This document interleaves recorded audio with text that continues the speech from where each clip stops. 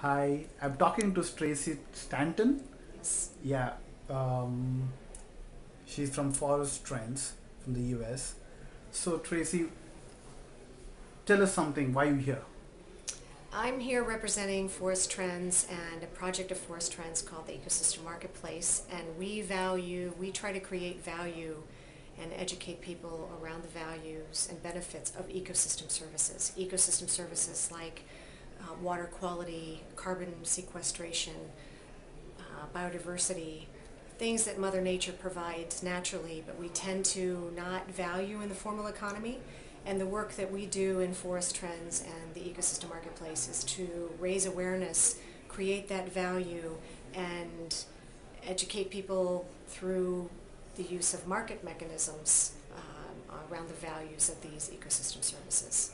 So, give me an example. What do you expect from coming to Stockholm, coming to this conference? What do you hope to do? Well, this year my role is a little different from my role last year. Last year I was a member of the press because the Ecosystem Marketplace is an online information source about environmental markets. So I was here covering the other participants. This year I'm doing both, wearing two hats. I'm covering the participants and covering the presentations and what's happening here, but I'm also presenting the findings of a recent report we produced on the state of watershed payments. Watershed services are this very relevant here at World Water Week, talking about water and sanitation.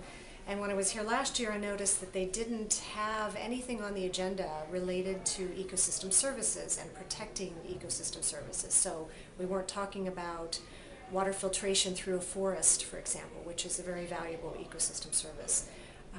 So I was keen to bring that body of knowledge that we work on to the water and sanitation audience that's here in Stockholm. So I'll be presenting the findings of that report. Excellent. And also covering, for example, the more market-related activities that the NGOs or the private sector companies are working on. For example, Nestle has a booth here. I just noted they're the only corporation that has a booth. Most of the other booths, as I went around, are NGOs, the multilateral donors, the foundations. So it was interesting to see that Nestle's making their presence known in the work that they're doing in protecting water quality. Thank you,